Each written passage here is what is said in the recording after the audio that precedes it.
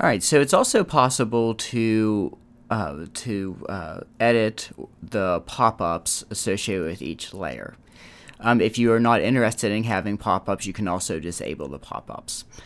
So some examples of editing pop-ups would be changing the name of the pop-up, for example, referencing an attribute column to use as the name, adding in text, not showing specific fields, changing the alias names for fields, adding charts, or adding graphs.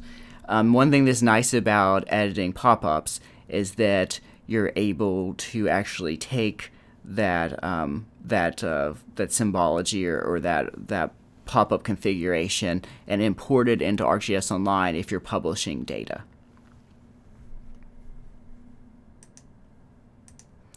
Okay, so that brings us to the third task, which is to configure a pop-up.